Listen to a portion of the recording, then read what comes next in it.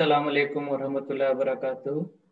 A very good evening to all the doctors and the medical fraternities who have come online for today's webinar entitled Pediatric Gastroenterology and Hepatology, organized by Dubai Pediatric Club in affiliation with New Country Healthcare, Restaurant of Flora and Odessa. Today with me in the panel, we have the office bearers of Dubai Pediatric Club, Dr. Sohrab, Dr. Kalpana, and Dr. Diari, along with Dr. Hamad Alam, the brand manager of Odessa. So before proceeding, I would like to ask Dr.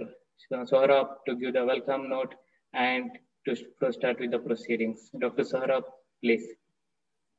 Good evening. Thank you very much, Tawfiq. Good evening, ladies and gentlemen. Let me share my slides.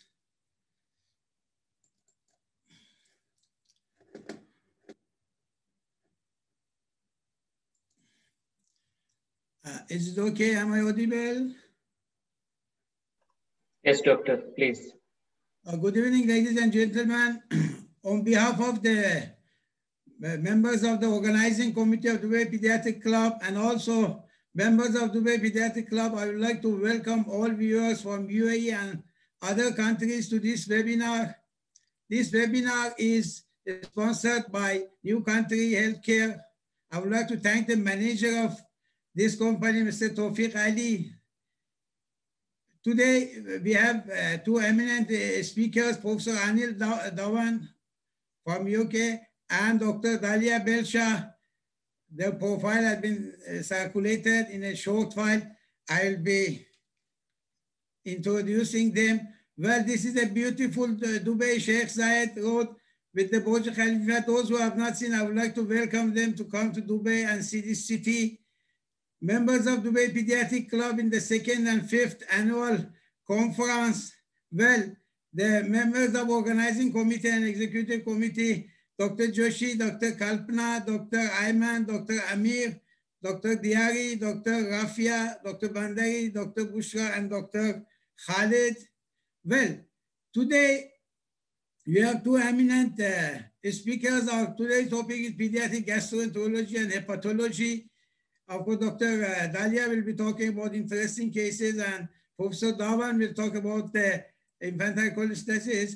Professor Dhawan is Director of Research and Innovation, King's College Hospital, also Director of Pediatric Liver, GI and Nutrition Center and Mowat Labs at King's College Hospital, London, UK. Dr. Dalia is a consultant pediatric gastroenterologist at American Hospital, Dubai.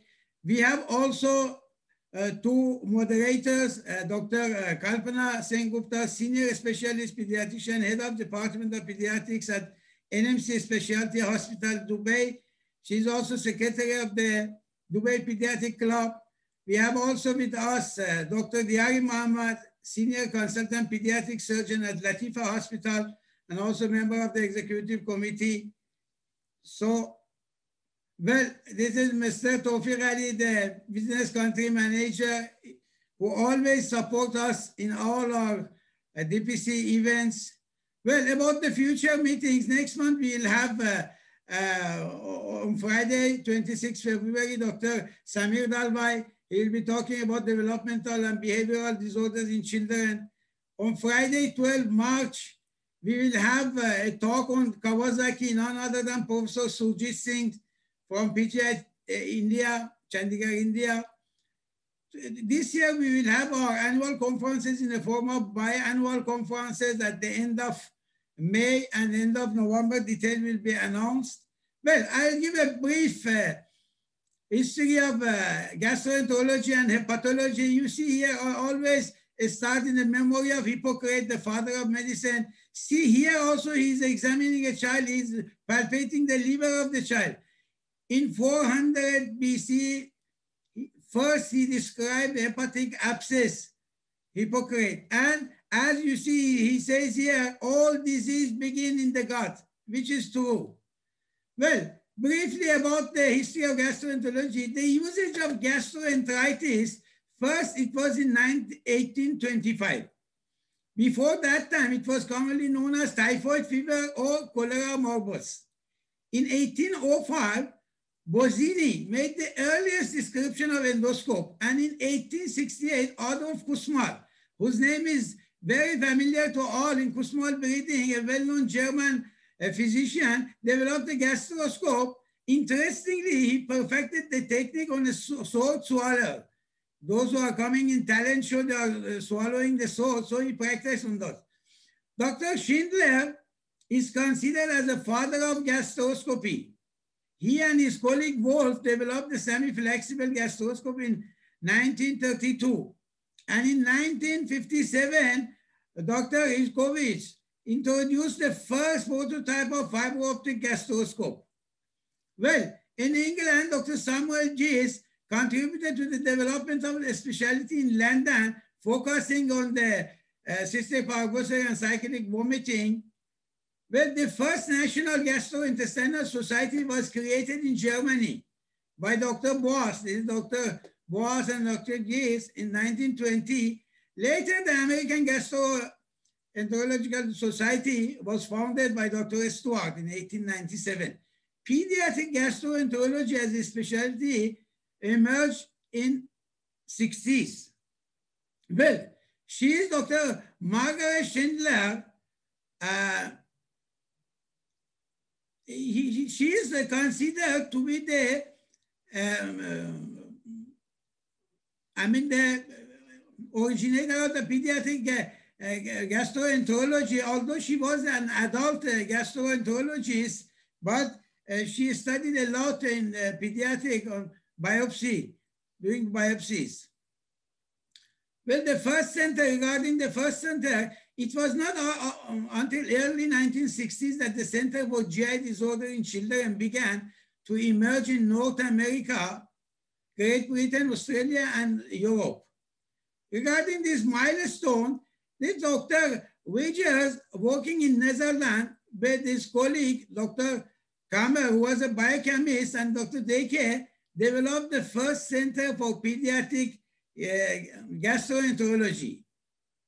Well, regarding the pediatric hepatology, the pediatric hepatology in Europe began in a center called Bicenter Hospital in 1964 when Professor Daniel Allergid was appointed as the head of that unit. You will hear today a lot about the allergy syndrome. Professor Dhawan will be talking about that. The first liver transplant was in Paris and performed in 1981 by Professor Bismuth. As you see here, this is Dr. Allergid. But this was partial, transplant, but the full transplant, the first human liver transplant performed in 1963. This was the full transplant by Dr. Starzl on a 3-year child in the United States. In Britain, the first Center for Pediatric Hepatology was developed at King's College Hospital in London in 1970 by Professor Alex Movat.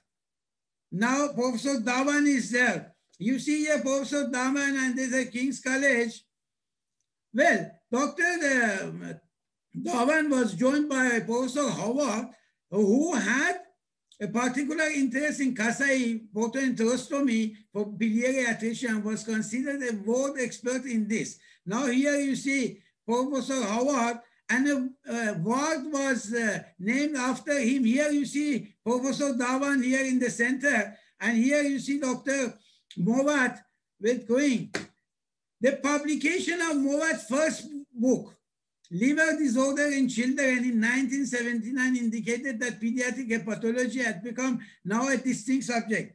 I had the opportunity to meet Professor Dhawan in early 90s and suggest regarding the first edition, he was happy. He promised to incorporate some of these changes, but unfortunately in 1995, on 11 November, after attending a conference in Chile, just after his presentation, he got sudden cardiac arrest and unfortunately he passed away. Here you see Professor Movat with William Ballisteri. William Ballisteri is also one of the pioneers of pediatric gastroenterology and hepatology. He's in Cincinnati College in the United States. He had a review growth and development of the subspecialty of hepatology. He published it in Hepatology. He talks about a lot about Professor Movat. Dr. Balistri also received an award on 2013 from United States for 40 years of service in the field of pediatric gastroenterology and pathology. This is the third edition of the Professor Movat book. I'm going a bit fast. Here you see Professor Movat in a nice picture with his colleagues. Well, this is American Association for the Study of Liver Disease, where you see here Dr. Balistri with other senior members. Well, pediatric hepatology in London in 1989, second national center was developed at Birmingham under the guidance of Dr. Kelly. Alex Movat held the first chair of pediatric hepatology in the United Kingdom, followed by Dr. Meli Vergani, and both from University of London, subsequently by Dr. Kelly. They are the very well-known figure in the United Kingdom. All the gastroenterologists and hepatologists, they know, and they are the pioneers of the Espegan. Now, regarding the society that Espegan, in November 1967, Dr. Vigers took the initiative to set a society for pediatricians whose main discipline was pediatric gastroenterology. This led to the foundation of European Society of Pediatric Gastroenterology, that time called ESPG. In 1976, at the Weimar meeting, nutrition was added to that, and the North American Society, which is called NASPGHAN, it was initiated in early 60s by Dr. Kirschman, who is also one of the pioneers in this field. Well, in 1989, they started this hepatology. In the early 90s, H was added to the Espegan. And right from the beginning, Espegan hepatology played an important role. And members, especially Alex Movat, Daniel Aragil, and others, as you see, Dr. Vergani, Kelly, and this Martin Bugdeski. Martin Bugdeski, I will tell about that. They actually contributed a lot and wrote in the Journal of the Espegan, which is here, Journal of Pediatric Gastroenterology and Nutrition. Well, something about this Dr. Kasai. Today you'll hear a lot about the Kasai. Very interesting thing I would like to tell you. I am going a bit fast because we have to eminent the speaker. Morio Kasai was a Japanese surgeon who had a strong interest in pediatric surgery. He is best known for devising a surgical procedure, hepatoportoenterostomy for biliary atresia. It is also interesting to know that American surgeon William Ladd, who is the father of pediatric surgery, had earlier described the surgery, but in 1920s. But this is known after the Kasai. Now, I would like to draw your attention here. It is very interesting. One day, this Dr. Kasai, while operating, he found that bleeding in the portohepatis while trying to dissect the ductus in an infant. To try to stop the bleeding, he attached a loop of the child's duodenum over the portohepatis. The bleeding stopped, and the team was surprised to find bile in the feces after the surgery. Kasai published the work and the procedure in the Japanese journal in 1959. But the work was not widely known outside Japan until he published it in Journal of Pediatrics in 1968. Now it is interesting to know that the surgery became known as Kasai procedure, but he himself was so humble that he was uncomfortable having this name to be made after him. Well, this is the history of Movat's lab. Started from 1966 till those who are interested, they can find it. It is interesting to know that in 2014, they had 1,000 pediatric liver transplantation, 1,000. So I'm going faster. Now here you see, on the 18th, 2018, it was the 12th Movat Symposium. You see Professor Dawan here with the Movat family, Anna and Adrian, in this conference. And this is the same thing I said, Martin Bogdeski, He's the pioneer of the Espegan, and he actually published an article on April 2018 about the history of pediatric hepatology in Espegan. They had actually this monotemic conference in 2009. It was in United Kingdom and organized by Professor Davan. Well, this is Professor Davan, his books, he has a lot of publications, just I kept here. Very brief, I mean, the profile of both the speakers have been circulated. Just quickly, I will just say Professor Davan is consultant in pediatric hepatology with a special interest in liver cell transplantation, immunosuppression after liver transplantation, Wilson disease, neonatal cholestasis, and acute liver failure. Dr. Davan is well known internationally and has held or currently holds board level appointments with the European Society of Pediatric Gastroenterology, Hepatology and Nutrition, International Liver Transplantation Society, and Cell Transplantation Society. Professor Davan qualified from prestigious institute PGI Chandigarh from India and has since held appointments in the United States and UK. He is a clinical academic group leader at the King's College. So, of course, detailed CV of Dr. Davan is there. It is, I mean, everybody knows him. He's very famous. Now, I will briefly introduce Dr. Dalia Belsha, our next speaker. Dr. Dalia Belsha is a consultant pediatric gastroenterologist and chief of the Department of Pediatrics at American Hospital, Dubai. Dr. Belsha has 14 years of experience in UK National Health Services. She was trained firstly in pediatrics and then in the subspecialty of pediatric gastroenterology. Dr. Dalia also focused on pediatric hepatology and nutrition. Dr. Belsha performed thousands of upper GI endoscopies and colonoscopy for children aged 1 month to 21 years.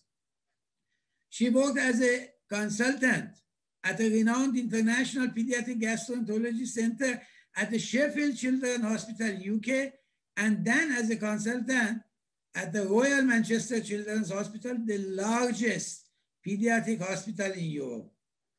She was the lead pediatric endoscopy service at Manchester and recognized pediatric endoscopy trainer. So with this, I end again, I go to Hippocrates, all diseases begin in the gut.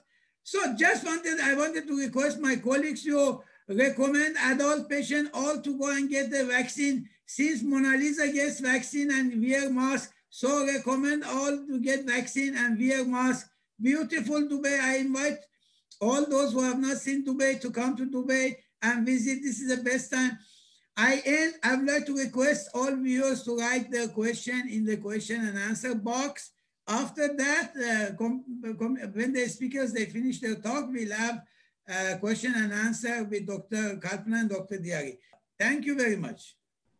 All right, ladies and gentlemen, thank you so much. And I'm sure it's the evening for you. It's a bit late, 9 o'clock for your time.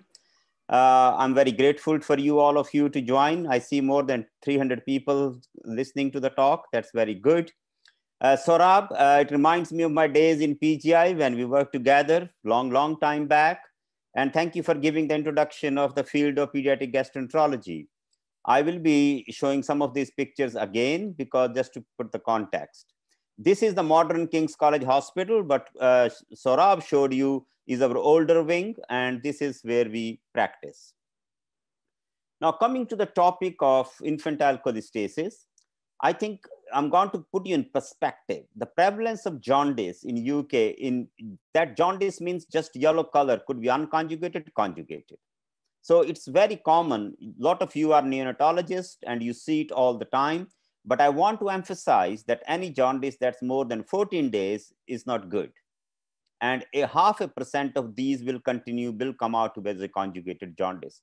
So it is not uncommon. We all know when we read about it, but when we practice, we try to delay the investigation of jaundice beyond 2 weeks, which is not correct. The most important condition that get missed, which has a timelines and indications for treatment earlier on, is biliary atresia, and its incidence is 1 in 17,000 births. Now, let me give you a perspective. So we looked at the data from 1970 to 1990. So 20 years. I started at King's College in 92. So we looked at 1,000 patients who presented to us with infantile cholestasis. What we see here is most common cause of our patients' diagnosis was biliary atresia. 1/3 were indeterminate, and then 18% metabolic, 9% infective, and 6% those days we identified as Alagille syndrome, bile duct hyperplasia. Just keep a picture of this slide in your mind. How does it look like? Now I'm going to turn the clock to forward, 92 to 2005. So that's another about 17, 18 years of time. And what you find is that the pie chart has changed. There are several more things has been added. Biliary atresia has dropped from 33% to 20%, and idiopathic has increased to 40%, but conditions like alpha-1, conditions like PFIC has been added on to it, and parenteral nutrition-related liver disease. So what happened to biliary atresia? The incidence didn't go down, but as Saurabh showed you that in 1989, another center was added in Birmingham, and year 2000, another center was added in Leeds. So in UK, there are only 3 centers that can do pediatric liver disease. Not everybody is allowed to do it. Hence, the previously, when there was King's was the only center, everything was coming to King's. Now we share it with other 2 centers. Nonetheless, we still continue to do about 55% of the whole country's liver disease work in children at King's College Hospital, London.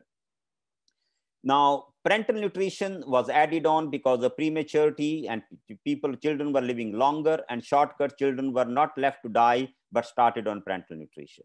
And metabolic and alpha-1 antitrypsin, etc., were added on, which I will discuss with more details. So if you look at the concept of infantile cholestasis, which is jaundice in anybody from newborn to 1 or 2 years of age, depending on what you call as an infant, I want to give 3 presentations.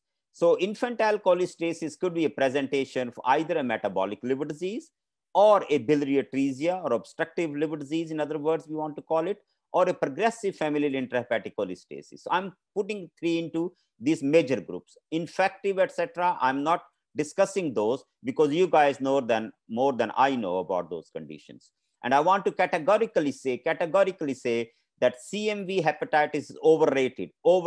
There is usually another diagnosis which get diagnosed as CMV. So please, when you make a diagnosis of CMV, look for other things.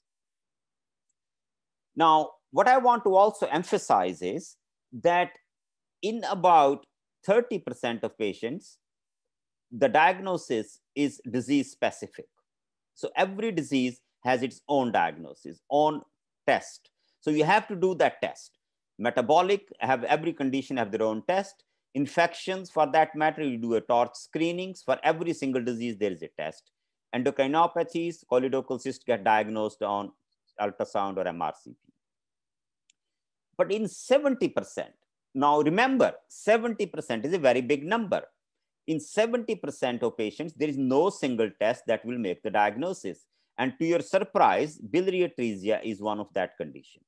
Then other condition, Alagille and others will come, I will show you. So what I'm trying to say is that you end up doing more than one test to reach at a diagnosis of a condition, not one single test. You can argue Alagille syndrome, yes, you do mutations analysis, but there are more patients who are mutation positive than they have a disease.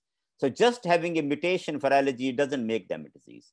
Liver biopsy still continues to be an important picture of the jigsaw.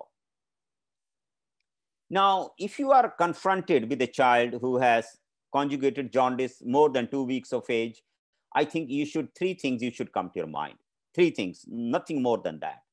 You need to focus on identifying a treatable condition. Don't keep repeating tests. Just focus on what is treatable that you can do.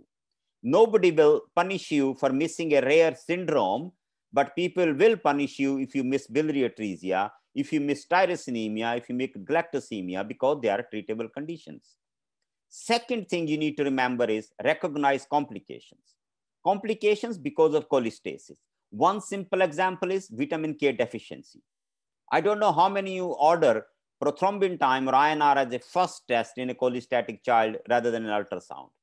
If you ask me, If one single test I'm going to do in a child with prolonged jaundice or cholestatic condition, I will do INR or bit prothrombin time, because if there is a vitamin K malabsorption, child has risk of bleeding, and it could be fatal bleeding. So recognize complications, multiple, like vitamin deficiencies, K, D, and bone disease, nutritional complications. Third thing, early referral. Depends where you work. If you work in a hospital that has got everything, surgical backup, transplantation, then you don't need to worry about referral. Then you know where you are sitting. But if you do not have the backup for all the management, please consider referral. That doesn't mean you need to send the patient. It means you make a telephone contact or make some kind of a contact with the chosen center of your choice. Now, we all are doctor, clinicians. We want to look at patient and make a diagnosis by just looking at them, which is very rarely positive in this condition. But if you are lucky, if you have a cutaneous hemangioma, it may suggest a liver hemangioma.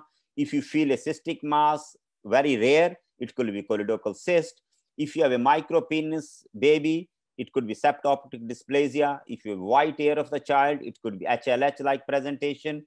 If you have ascites, which is kind of discoloration, I will show you some picture, that could be spontaneous perforation of the bile ducts, storage disorders, etc. Now, this is a picture of a child who had a spontaneous perforation of the bile duct. What you see here is discoloration with bile of the scrotum. If you do a HIDA scan on this child, you will see the whole abdominal cavity lights up. So you don't need much. You made a diagnosis. Even if umbilicus, if you find there is a bluish halo, which gives you a indication that this child has bile leak, ruptured bile inside his abdominal cavity. So going forward, I'm going to discuss these three major conditions. What are most of them? Diagnosis and management. If you look at first metabolic liver disease, you can have the common feature of metabolic liver disease would be positive family history, unexplained neonatal death, multiple miscarriages, consanguinity because the genetic pool, recurrent episodes of unexplained vomiting, encephalopathy, developmental delay regression, and sometimes dysmorphism. Then you can have some disease-specific clinical clues. If you have a coarse facies, gangliosidosis, etc., macroglacia, GM1 gangliosidosis. If you have a diarrhea of a child, cystic fibrosis, Wolman's disease, and these are the conditions where jaundice is a predominant presentation. I mean, okay, jaundice with diarrhea in a newborn and infant could be Wolman's, could be cystic fibrosis. Mild lymphadenopathy is seen in Wolman's or Gaucher's. If you upward gaze paralysis, Gaucher's disease, and cherry red spot, I will show you Niemann-Pick type C or gangliosidosis.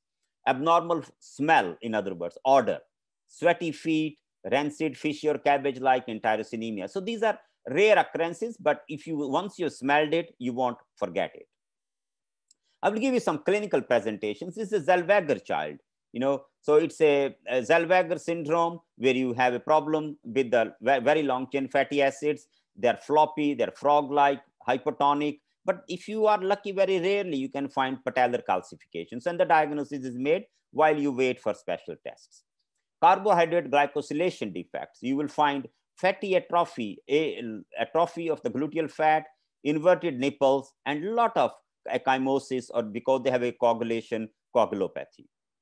If you have a rickets in a child like this, broken bones, then tyrosinemia is another condition.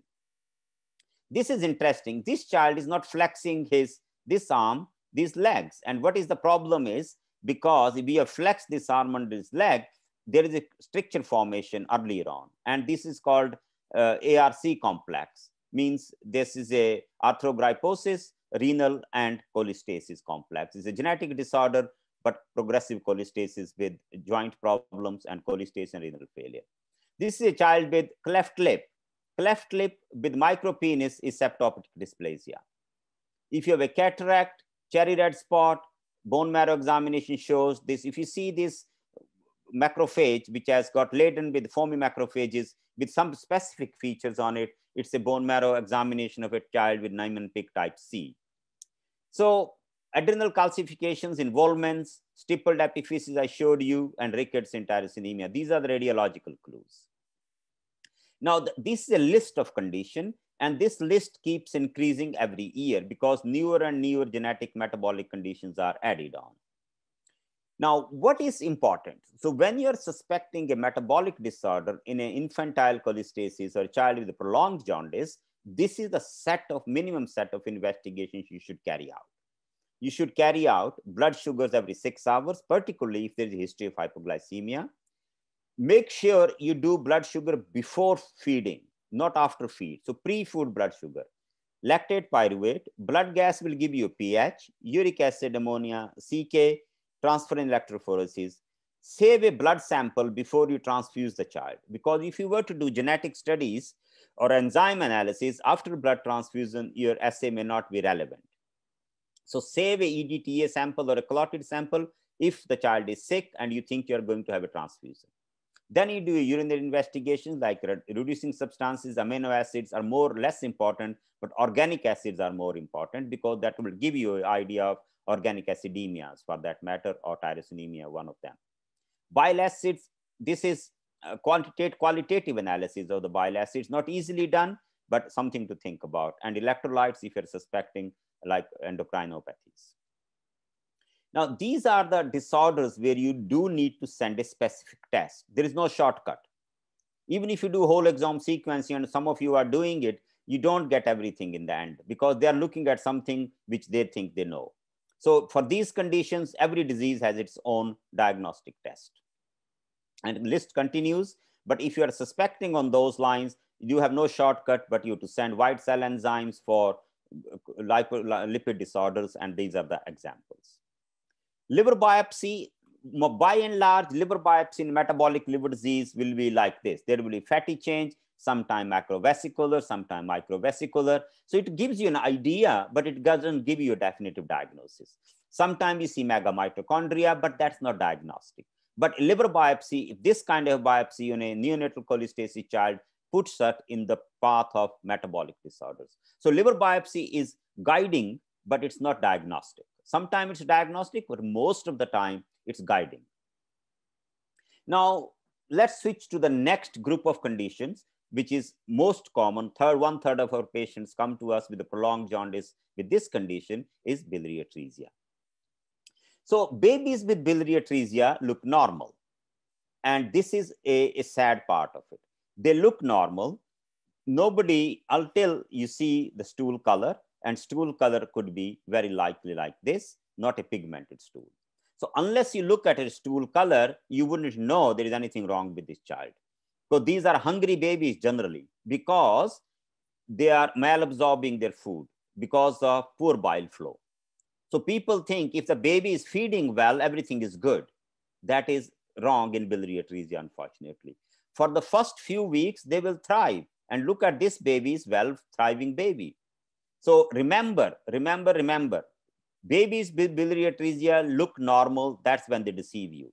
And you keep asking them to come every week, see the jaundice will disappear. You pray, the family prays, show them to the sun. But by the time it's 8-10 weeks, then we all say, oh, now we have missed the boat. The incidence of condition is about 14,000 to 21,000, depending on what part of the world you live. It's more common in French Polynesia, in Pacific Islands, but in UK, the incidence is about 1 in 14,000. So Saurabh alluded to Dr. Kasai, and we talk about a little bit about this. So biliary atresia is a condition which is a problem with the damage of the bile ducts. So here we have a normal porta hepatis. So you have a gallbladder, it's a common duct, and what you have cystic duct, and that right and left hepatic duct. And then they join in, and what is common duct is joining into the pancreatic duct and coming to the intestine.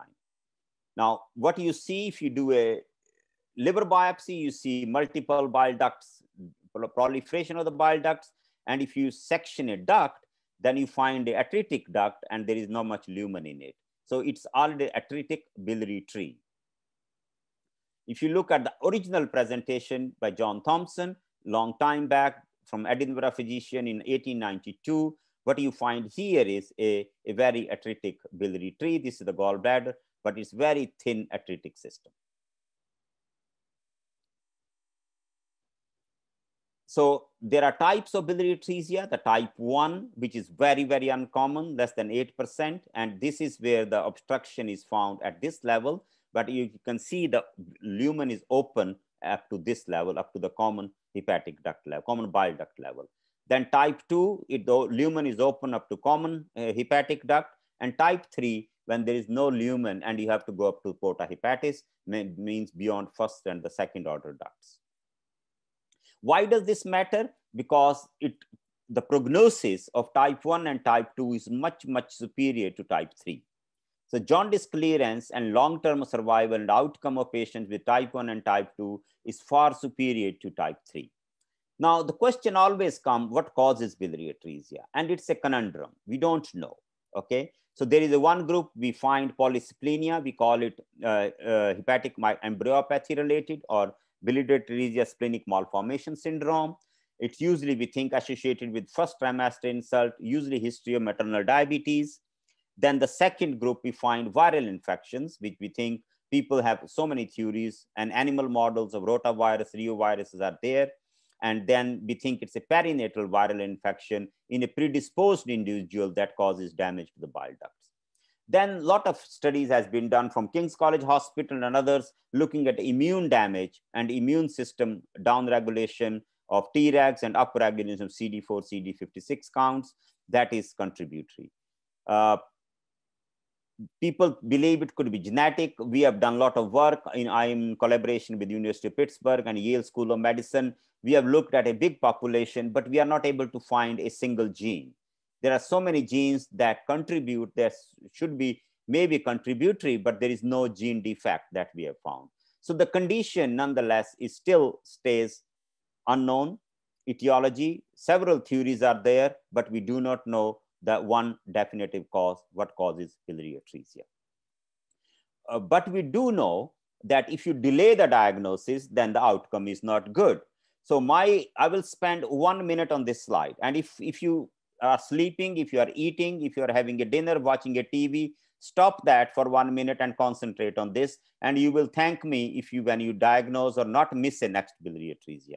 So please, please, and please, suspect every child with conjugated jaundice who has got pale stool has biliary atresia unless proven otherwise. If you do an ultrasound, you may be lucky they find absent abnormal gallbladder, triangular cord sign, asplenia, polysplenia, situs inversus. If one of these things are there, that thickens the plot. Do a liver biopsy if possible and safe. Don't put child at risk. If there is no surgical backup in your hospital, don't do a liver biopsy. If there is a surgical backup, please do, because you may be unlucky to have one bleed after the biopsy. Do not waste your time on HIDA scan. Because if stools are pigmented, your HIDA scan will excrete.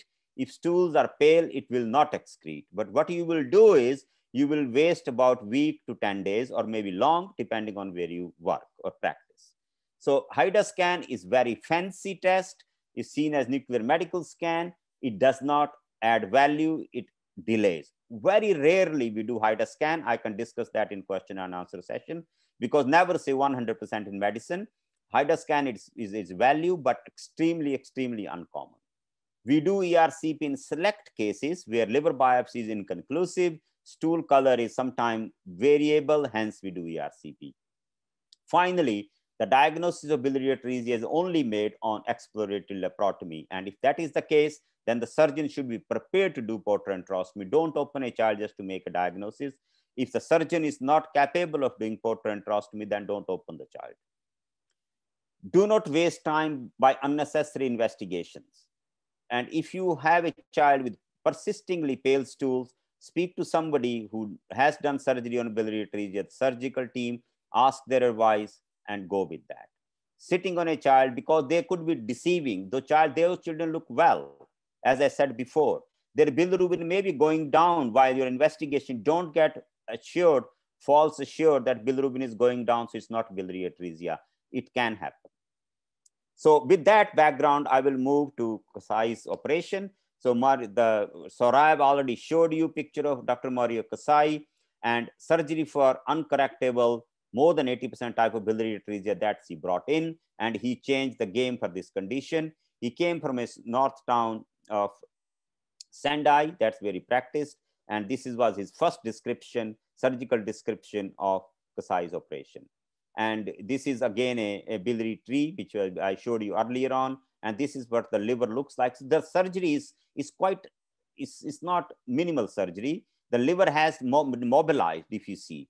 The liver has come out, in other words, mobilized, and the surgery is done in a mobilized liver. If the technique, this technique is not done, then the outcome of surgery is not good, because anastomosis is not good. So our surgeons, when we have historically, Ted Howard and then Mark Davenport, our outcomes are very good, and we think this is related to mobilization of the liver technique. Now, if you get a successful portal enterostomy, they look like this. They are pink, standing, while if they are unsuccessful, they are yellow, distended abdominal veins, very thin arms, very poor muscle mass, and that is what you get by not doing a timely operation for biliary atresia. So those who cleared their jaundice, they have a long-term survival versus those who don't clear their jaundice. So within the 3 to 6 months after operation, we say 6 months for success of Kasai. Bilirubin should be normal. That means 20 micromoles or lower. If that hasn't been achieved, then we predict a good long-term survival. But if the jaundice has not been cleared by 6 months, it's invariably they will need a transplant in the first few years of life. Now I want to go to the third group of conditions, which we call progressive familial intrahepatic cholestasis.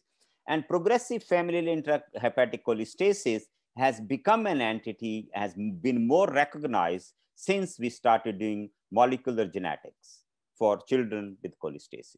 And that's where I like to pay tribute to my mentor, Alex Mowat, because he in his 80s described a condition with low gamma GT cholestasis, and he said they were poor prognosis.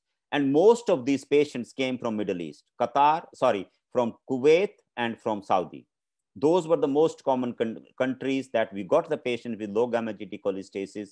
And those patients, when subsequently were analyzed and had a mutational analysis done, that's where we described the condition of bile salt export pump by my colleague, Professor Richard Thompson. And since then, several other genetic mutational conditions has been described by us and others.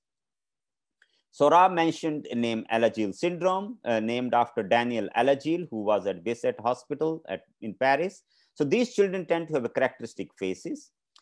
This is the paucity of intrahepatic bile ducts. If you do a liver biopsy, what you find in this portal tract is there are no bile ducts. There is a portal vein and there is an artery. There is no duct here. Then they tend to have eye changes, which are, we call them changes in the retina, changes at the level of cornea. So these are the specific changes for eye examination called posterior ambitroxon. If your ophthalmologist has seen few, he will be able to help you with that. Invariably, you have cardiac anomalies, and most common one is peripheral pulmonary stenosis, but it could be any cardiac abnormality. And then they have this butterfly vertebrae, where there is a posterior arch of vertebrae don't meet, and they look like wings of a butterfly. Now, before I go into genetic cholestatic syndromes, I want to give you a very simple overview of pathophysiology of bile transport or physiology of bile transport. So there is a hepatocytes and there is a canaliculus. So what happens is between these two, there are junctional complexes, so that things don't leak. So in the canalicular membrane, we get the transport of the bile. And if you expand it further, what you find is in these hepatocytes, the bile will flow in here and then the cholangiocytes. But it's not a passive process. It's an active energy consuming process. And it's mediated by the transporters. And these transporters are MDR2, MDR3 in humans, MDR2 in animal model. And then there are these FIC1, which we'll talk a little bit about, bile salt export pump, MRP2, which takes the bilirubin in. And if you go into the cholangiocyte, what you find is CFTR, neonatal sclerosing cholangitis, and cholangiopathies or ciliopathies, which I will briefly describe later on. So CFTR, cystic fibrosis defect also likes in the cholangiocytes to cause liver disease. And that's the bile flow. How does the bile flow? So the portal venous blood enters the liver sinusoids, parenchyma from this portal vein, and it comes back when it goes into the membrane of these are the cholangiocytes, and the bile So there is a counter current flow, the blood flowing this side while the bile is flowing towards this side, which is the bile duct. Now, if you expand it, so if you look at what does the canaliculus look like if you put it under a big microscope, and that's what it look like. Okay, so what it does is it shows you there is an MRT, which you take the bilirubin in, then there's a bile salt export pump that takes the bile acids in, and it's FIC1 disease, which is basically a phospholipid disorder rather than a bile acid disorder. Similarly, MDR3 deficiency is also a phosphatidylcholine defect. And what it does is the membrane, which is coating the biliary canaliculus, phosphatidylcholine is missing, and the bile that is brought in by the bile salt export pump, bile acids will damage the bile duct tube. So this is a hepatocyte on the left, canaliculus on the right. MRP2 means conjugated bilirubin goes in. Bile salt export pump will take the bile acids in, and the mixed micelles are formed in the intestine and they're absorbed into the portal circulation. As you know, most of our bile acids in the terminal ileum comes back to the liver because body needs bile acids to promote the bile flow. Phosphatidylcholine is a defect in MDR3 because MDR3, if the phosphatidylcholine is missing, then this bile that has come will damage your membrane. And this FIC1 again is again, as I said, it's a phospholipase defect. Previously, we used to talk low gamma GT cholestasis and high gamma GT cholestasis. But what is becoming clearer now is that is a bit faint. There is no 100% that all BSCP has low gamma GT. There is no 100% that all MDR3 have high gamma GT. So the diagnosis is more now mutational rather than based on the biochemistry. You can suspect it, but it's not always proven. So in low gamma GT, particularly, we worry about primary or secondary bile acid synthesis defects. And the main reason for saying that is it's a treatable condition. If you find a primary bile acid synthesis defect, there is a medication these days, and that can avoid a chronic liver disease and life-threatening end-stage liver disease and transplantation. Then in the group of progressive familial intrahepatic cholestasis, we have bile salt export pump, FIC1 disease, and there are 1/3 of them with low gamma GT. We still do not have a gene or identified a mutation for them. So remember here, just having a low gamma GT doesn't give you a diagnosis. It puts you into a direction of these conditions. And even then, 30% of your patients, if you send them to us, they may go back to you with no diagnosis yet. We may call them low gamma GT cholestasis, but that's not a diagnosis. What it means is we haven't found a mutational diagnosis yet. So just a little bit about BSCP deficiency. It's encoded by ABCB11 cassette. It's a major bile acid salt transporter, as I explained to you. The spectrum of the disease is low gamma GT cholestasis, means if you do AST, ALT, gamma GT, you find AST and ALT are high, patient is jaundiced, but gamma GT is 20, 30, 25, like that. Usually present from the neonatal onset, first form in the first few weeks or months of life. There is a B444A mutation, which is late onset disease, a heterozygous condition described, but not in young children. Interestingly, they don't have outside liver disease, any other organs. That this condition does not affect other organs. 1/3 of these patients have gallstones though. This is interesting observation we had, that some of our patients develop this lesion, and this is quite worrying. This is a cancer. Liver cancer in children is exceedingly rare, but some of these conditions predispose these children to liver cancer. And what we also found is it does occur in other chronic liver disease, but in particularly in BSCP deficiency, risk is higher. There are certain genotypes that have a higher risk, and those are the ones which are truncated mutations. And here, if you have more than one missense mutation, there is a 10% risk. If you have two protein truncating mutations, there is a 38% chance of malignancy, and 15% are alive with own liver. So it is quite a worrying condition, and we have to monitor these children. Particularly if you have these patients in your follow-up, we need to keep it in mind that they can develop cancer. FIC1 disease is encoded by ATP8B1 cassette of genes. Spectrum of disease is not just only low gamma GT cholestasis, but they have a quite severe malabsorption. They tend to have they're small babies. I call them bonsai children. They're small, they're very growth stunted. deafness, there are defects in their metacarpals, and there are increasingly other syndromes are also described.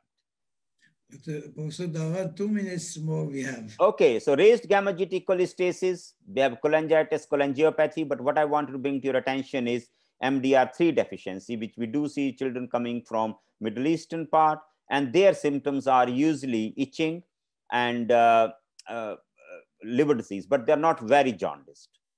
Neonatal sclerosing cholangitis, when you have differential diagnosis of biliary atresia, you don't find biliary atresia, but you find patency of the ducts is a neonatal sclerosing cholangitis. Our group described a mutation for this condition, DCDC2, and which means that it's a genetic condition different from biliary atresia. That's the condition that we described. Briefly, what can be done? You can do a biliary drainage or external biliary drainage for these patients. And these are the mixed data. So it doesn't work for everybody. It works for many. So in a select group of patients with BSCP, we will offer. In other patients, it doesn't work very well. And there are certain mutations, it works well, not always. Hence, having a mutation analysis is important. What we are going to have new is new drugs that interfere with biliary absorption, bile acid absorption in the terminal ileum. And these are the very exciting drugs that are showing that compared to placebo, there is a sustained decrease in serum bile acid levels. And if you find bile acid levels below 100, then you improve your survival, which is liver transplant free, and you find a significant improvement in the itching. So these drugs are extremely interesting, and they're helping these children when they have particular itching. 20 seconds on general management. Then most of them will read MCT-rich formulae, vitamin K supplement, vitamin supplement, URSO in a select group of patients, various varieties of antipruritic agents, biliary diversion, and ultimately transplantation in some. And I thank you very much for watching. Keep watching for new etiologies all the time, because children are not small adults and they could be quite a handful. Thank you very much. Thank you very much, Professor Dawan, for the excellent presentation. Really, we wanted to listen, but this time factor is there. Thank you very much. Now I would like to request Dr. Dalia to start her presentation. Then we'll have a panel. Thank you very much, Professor Dawan. Thank you. Thank you.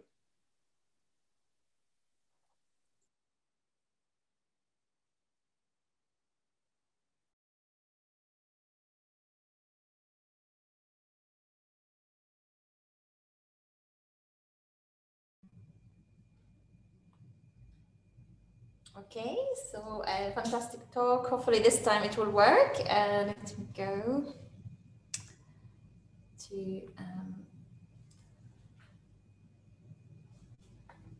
here.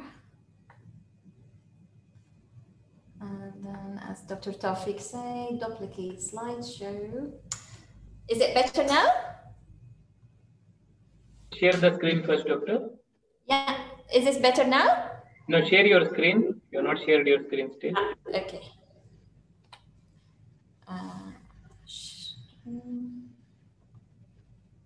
Press here. Press here.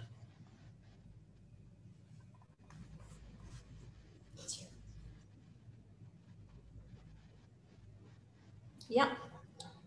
I think Doctor Dalia, Yeah. green one in the bottom. Green one, share the screen. Yeah.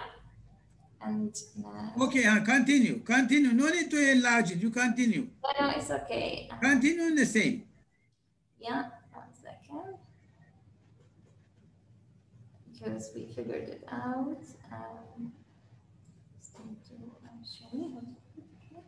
Let's put it down.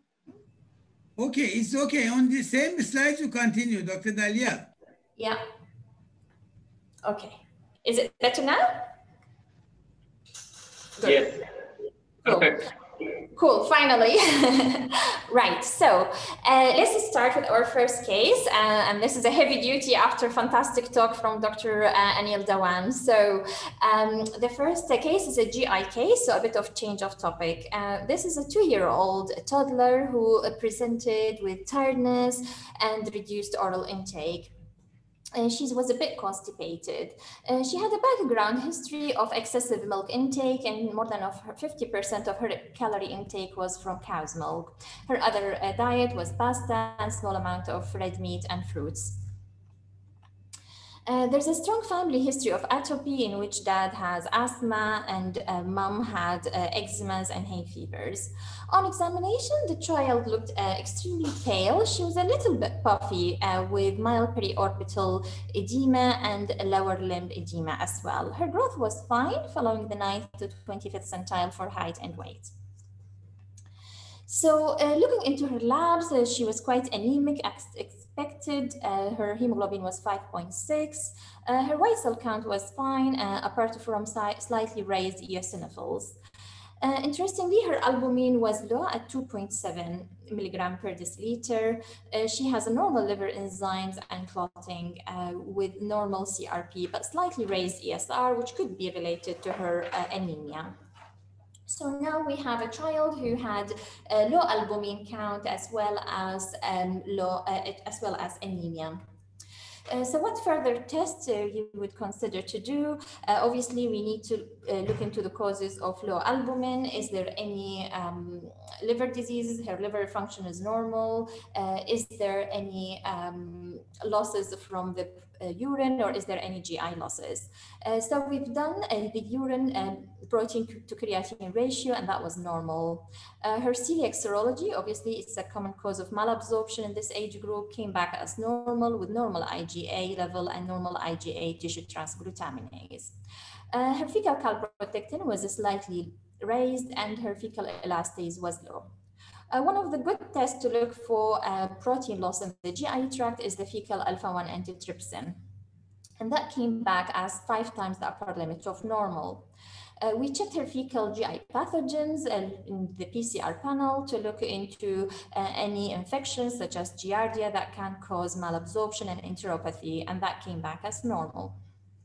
So we have a child who is losing protein through the gut with some evidence of raised inflammatory markers.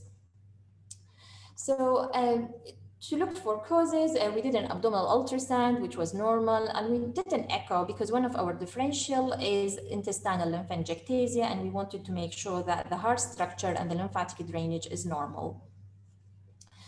So in order to get into the diagnosis and to see what is the cause of the enteropathy, we did an endoscopic assessment. And during endoscopy, I found that the stomach and the duodenum was quite inflamed. Under histology, there was infiltration of the eosinophils into the mucosa with more than 60 eosinophils per the Hyper field, eosinophilic cryptitis, and infiltration of eosinophils into the submucosa. Her terminal ileum and colonic biopsy was within normal, apart from slightly raised eosinophils in the mucosal surface. So we made the diagnosis of protein losing enteropathy secondary to eosinophilic gastritis and enteritis.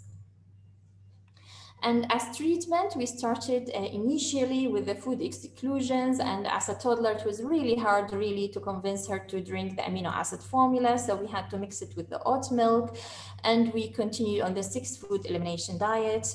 Her diet was mainly hypoallergenic, based on potato, rice, and greens, in addition to more than 50% of her calorie based on amino acid formula. Thankfully, she responded really well, and at 3 months of follow-up, she has normalization of all of her value, including her stool sample, as well as improvement of her anemia and albumin counts. Her RAS was positive for cow's milk and egg, and we continued her on dairy and egg-free diet with good clinical remission. So just a little bit of a recap on eosinophilic gut disease. It is infiltration of eosinophils into the GI tract, and it can affect any part of the GI tract, starting from the esophagus and down to the colon. The most common one is eosinophilic esophagitis. The involvement of the disease can be simple mucosal, but it can be submucosal and serosal at times. And similar to the inflammatory bowel disease, it has a pathway of a flare and remission course. You can find eosinophilia in 50% of the cases with eosinophilic gut disease. Management of these depending on the severity of symptoms. So in eosinophilic esophagitis, most of the time patients respond to food exclusion and topical therapy of steroids such as viscous budesonide. When it is quite extensive and not responding to food exclusion, we consider systemic steroid and immunomodulator, and even at times biologic. And these are mainly in children with submucosal and serosal inflammation. So for this case, take-home message that iron deficiency might not only be in toddlers secondary to over intake of cow's milk. Think of protein-losing enteropathies in children with low albumin and anemia. Differential diagnosis, keep in mind celiac disease, eosinophilic gut disease, very early onset IBD, and intestinal lymphangiectasia. So the second case is a bit of difference. So it's more a hepatology case. So this is an 8-year-old female who has a background of being an ex-premature 27-weeker, and she has an eventful course of her stay with no complication of prematurities. She presented at 8 years of age with being a bit tired and dull abdominal pain. Her pediatrician done all the right tests, including the thyroid, renal, liver, celiac, and all came back fine, apart from mild thrombocytopenia and lymphopenia. So in view of the persistent lymphopenia and thrombocytopenia, she was referred to the infectious disease doctor, who did all the right tests, including immune function test and HIV testing, blood film, LDH, and everything was normal. She had an abdominal ultrasound, which showed that the spleen is slightly at the upper limit of normal, but nothing else. And she was just continued and monitored. Interestingly, 4 months later after that, she presented to the emergency department with lightheadedness followed by a collapse. And her hemoglobin found to be 5.7, and it was 11 before that. So that's a significant drop of hemoglobin. And on taking further history, the parents informed us that she was passing some black stool, a large amount of black stool. So we have a child who was ex-premature, who probably had an umbilical vein catheters done in her prematurity. She has some hyperceplanisms with lymphopenia and thrombocytopenia and a bit of splenomegaly, who presented with what looks like a GI bleeding. So I think the clever ER doctor requested one test which gave us the diagnosis, and that was targeted abdominal ultrasound with Doppler. And this showed an obstruction into the portal vein and the formation of collateral around the portal vein, leading to portal hypertension and variceal bleeding. And this is something we see quite frequently in the liver center, as portal vein obstruction is one of the major causes of GI bleeding in children with variceal causes. So as management for variceal bleeding, the patient had blood transfusion, proton pump inhibitor, and IV octreotide, which is a splanchnic vasoconstrictor. And then the child underwent an endoscopic assessment, which showed grade 3 varices and red cherry spots that was banded successfully. So as you can see from my slide, this is the bander, and you're looking through the endoscope and to the varices. This is the elastic band, and this is the engorged vessels that has been banded in order to cut the blood supply and stop the bleeding. The child underwent multiple banding sessions, and after that, she went and had the definitive therapy, which is the Rex shunt. So the Rex shunt is quite a corrective surgery because you are bypassing the portal vein obstruction. So this is the portal vein, and this is the obstructed area. And you bypass it by using an internal jugular vein graft into the Rex branch from the left portal vein into the portal vein or the mesenteric vein. And thankfully, the patient responded really well, and 6 months post-discharge, her platelet and lymphocyte count were improving. So just a bit of recap on portal hypertension. As we know, is increasing the blood pressure within the portal circulation, and you have an increased pressure between the portal vein and the hepatic vein. Causes can be hepatic, as in liver cirrhosis, and or it could be extrahepatic, as in portal vein obstruction. One of the main causes or association with portal vein obstruction is umbilical vein catheterization, as well as other congenital anomalies such as heart diseases and renal diseases. So in portal hypertension, you can get collaterals mainly around the esophageal veins and around the rectal veins and around the falciform ligament leading to the Kappa-Modosa appearance.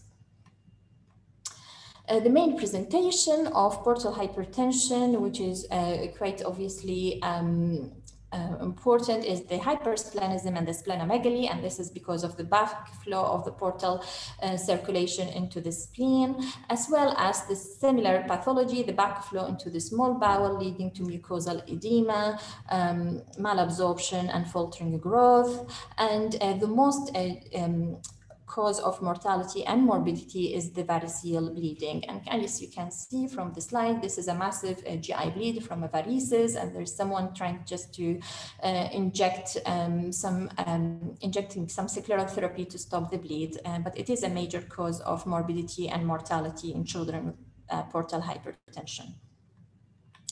So if you have a portal vein obstruction, the management is, the corrective one is the Rex shunt, as we explained.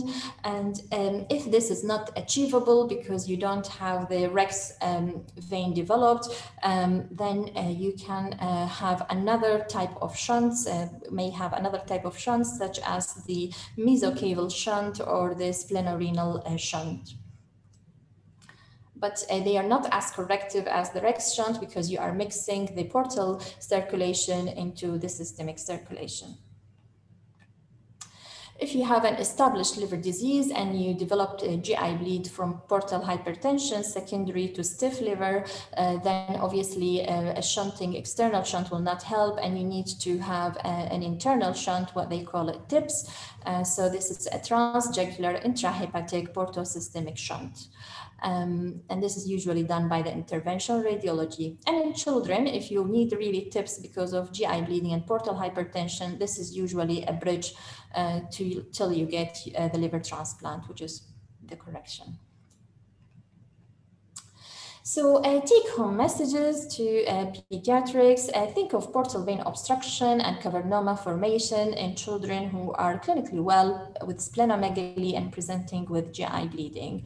And actually, one of the common causes when someone calls me for GI bleed, the first question I ask, what is the platelet, what is the lymphocytes, because I want to make sure is there hypersplenism and splenomegaly. In children who had splenomegaly and hypersplenism, think of asking specifically, is there portal vein obstruction, and make sure you do the Doppler study in addition to the abdominal ultrasound to look into the portal vein flow. And definitely in neonatal unit, ensure proper positioning of the umbilical catheter, because malpositioning of the UVC into the portal tract might not cause a problem to the child, to the babies, but later on in life, he might have encountered problem with portal vein obstruction. So that's the second case, and we'll move to the third one. Back to gastroenterology. This is a 14-year-old female who presented with a gradual reduction in weight. She had no GI symptoms at all, but she just reports to have nausea and a poor appetite. She's seen by many doctors, and she was prescribed iron and multivitamin supplement, and she was treated for Helicobacter pylori. Her initial blood test shows slightly mild anemia and slightly raised ESR. Her family referred her to the psychologist because of the low mood. Interestingly, her mom has Crohn's disease, and she has surgical resection of her bowel recently. When she presented to me, she was unable to walk and she has significant weight loss. On examination, she looks very emaciated with a BMI of 13. She was pale, and unlike eating disorder, she was quite tachycardic with cold peripheries. So on examination, she had a typical inflammatory mouth ulcers that we see endoscopically with Crohn's, and that's something to look for in her upper gum. So this is the exudate surrounded by area of redness and erythema and edema. As well, on abdominal examination, it felt like she had a bulge in her right lower quadrant. Her perianal area showed a typical inflammatory skin tags, mainly at 3 o'clock from the anal verge. So this is quite raw and inflamed, and not like the usual skin tags you get from constipation, which is usually at 6 o'clock and 12 o'clock.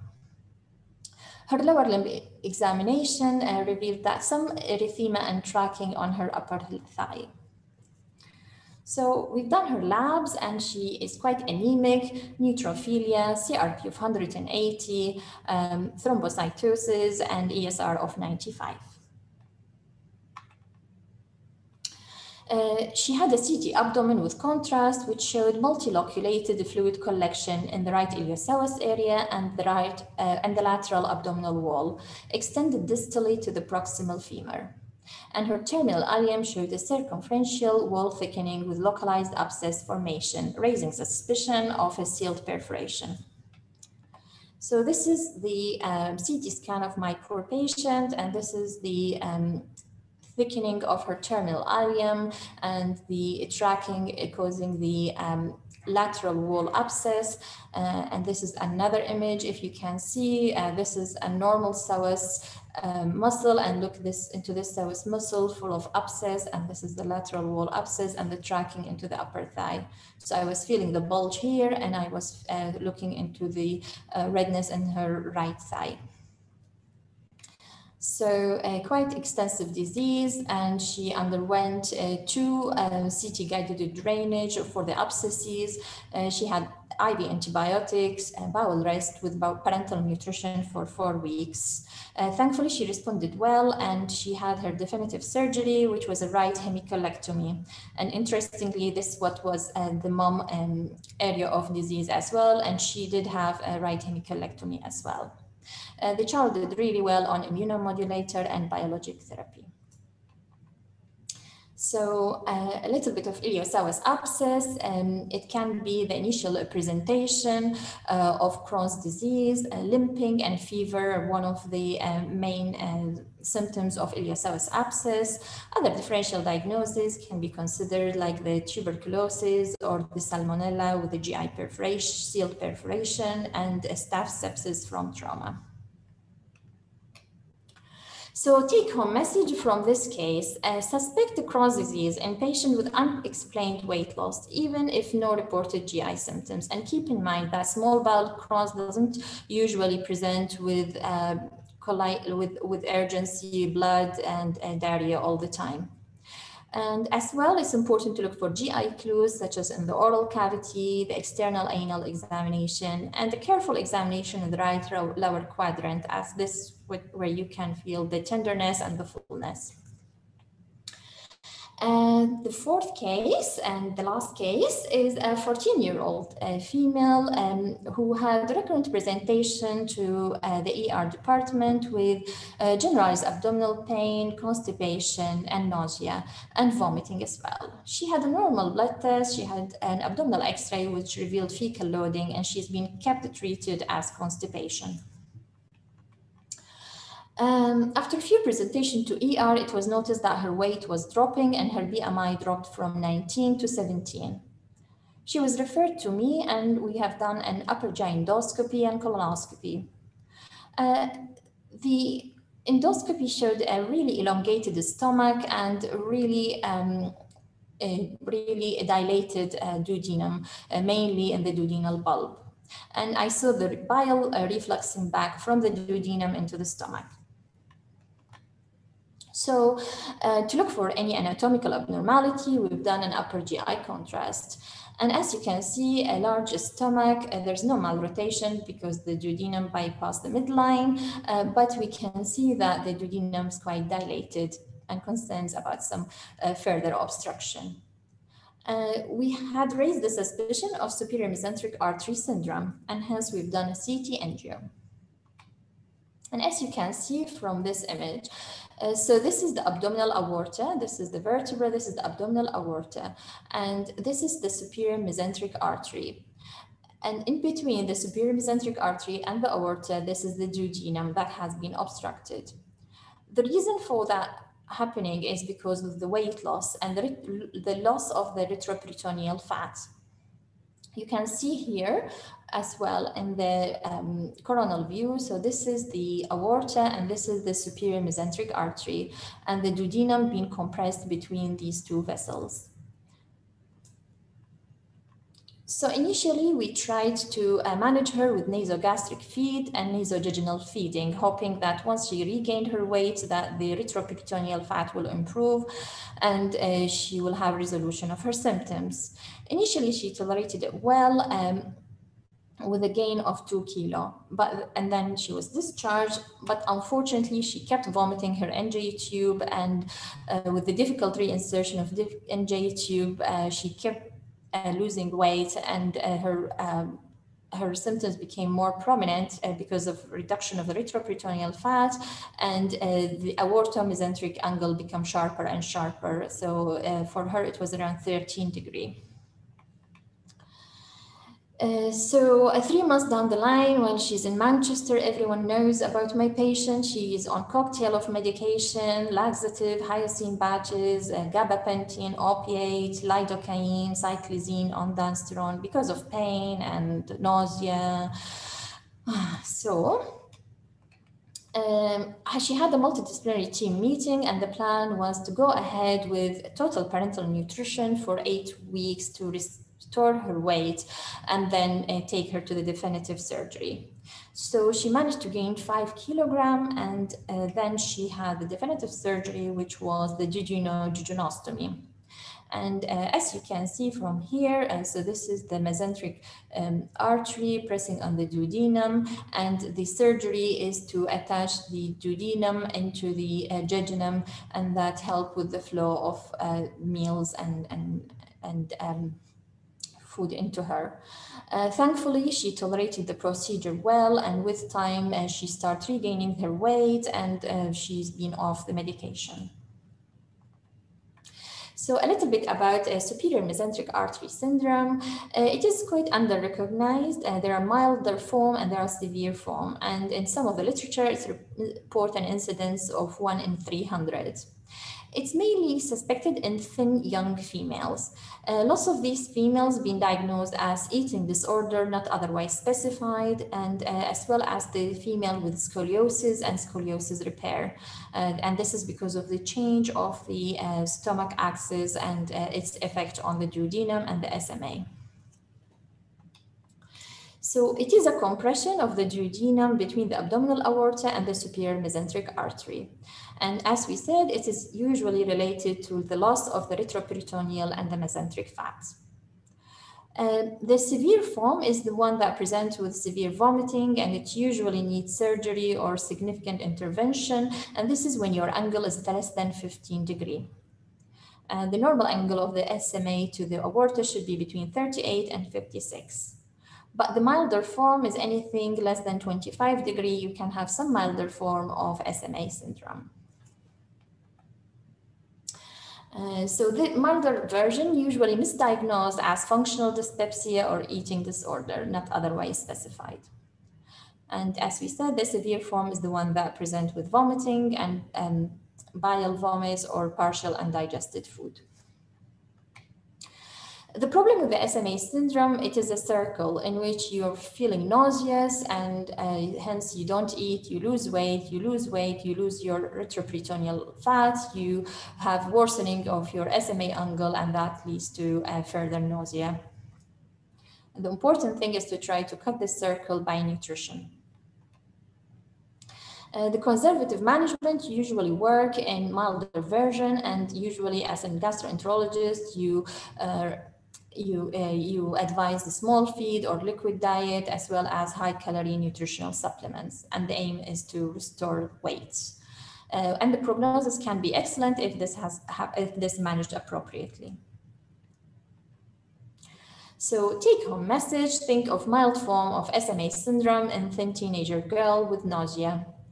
Endoscopy and barium might only show some biliary reflux and delay gastric emptying. Encourage nutrition and weight restoration can solve the problem. Thank you very much for listening. Thank you very much, Dr. Dalia, for nice presentation and finishing in time. Before we stop sharing, now, before starting the question and answer, there will be a short video. And after that, I will request Dr. Kalpana and Dr. Diari to start the questions. So we'll have a very short, brief video, 2 minutes, 2-3 minutes. Then we'll start question and answer. I would like to request all the viewers, whatever question you want to ask, put it in the question and answer box. Our expert, Professor Dawan and Dr. Dalia, along with our moderators, they will discuss it. Thank you. Over to Tawfiq.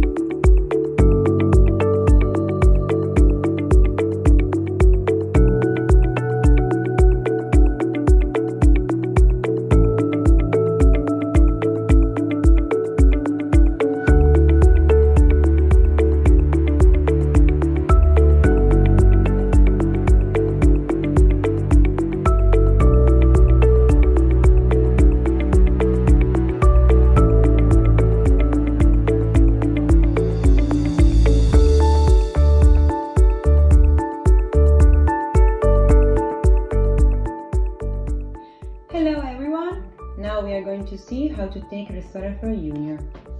The powder of Restoraflor Junior can be easily dissolved in a cup of water or in a baby feeding bottle.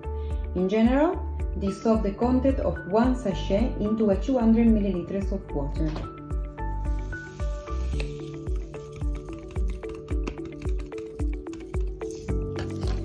Now stir well until it is fully dissolved and take it.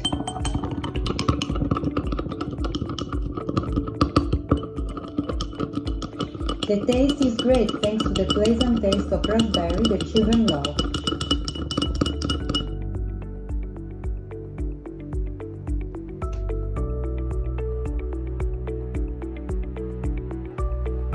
According to the doctor's instruction, you can take just 1 powder of the double chamber sachet. You can keep one of the 2 rooms of the sachet closed with the fingers while emptying the other. The sachet room with the colored powder contains the electrolyte mix. As you can see, that one.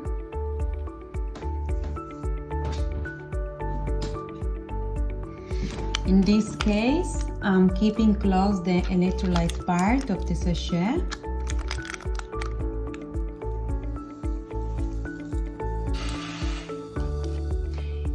As you can see, the color of the water is white because there is just the probiotic part of the formulation.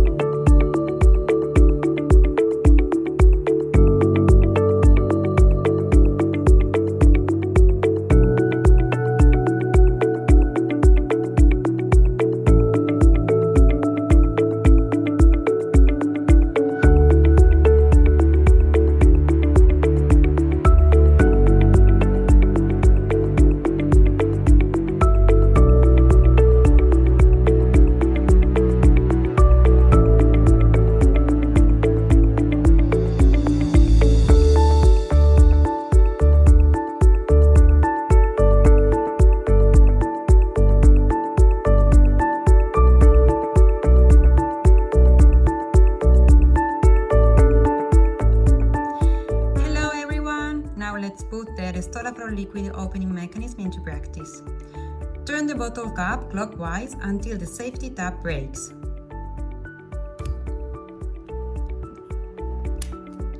When you hear the soft grab, means that the lid of the deposit is pierced and the product goes into the juice within the bottle. Then continue to turn the cap clockwise as far as possible.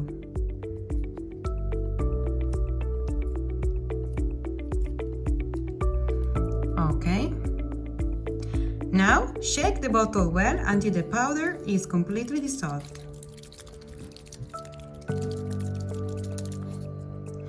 Great. Turn the cap counterclockwise and consume the content of the bottle.